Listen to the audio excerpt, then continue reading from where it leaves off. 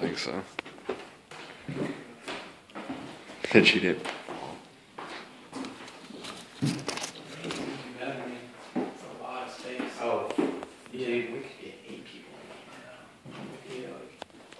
Our dorm rooms are like half, like a quarter size of some of the room. Almost like a frat house. Yeah.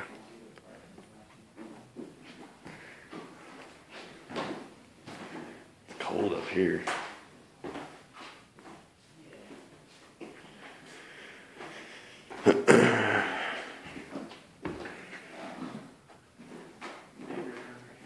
Alright, but here's the neighbor left.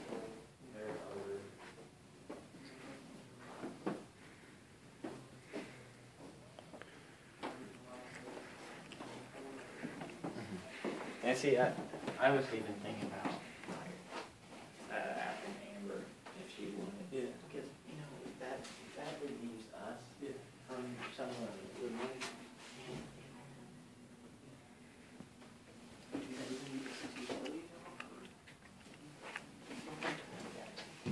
That's another person to get more resources.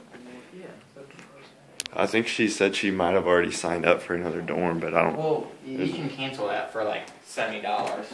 $70. Yeah.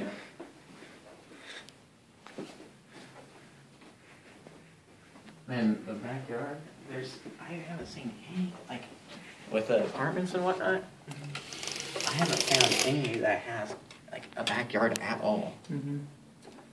That's the thing. There's a backyard, parking lot. Yeah. Yeah, I'll bring a lot I could more knock here. all that shit out. Yeah, Baker's mows grass every week. Landscaper over here. I was gonna say.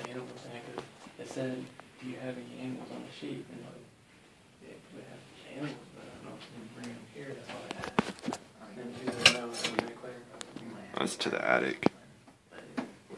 Not at all. Did you say a rat? A rat. Large. There's a couple little spots on the carpet. Yeah, and outside, I'm sure it'd be okay.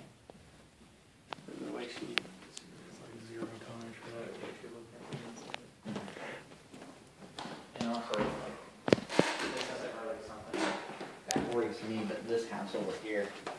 Kind of looks like a meth house. Yeah. So how their next door neighbors are. Dude, but it's like this on down, like Evansville. It's like you can literally stick your hand out there and touch the person.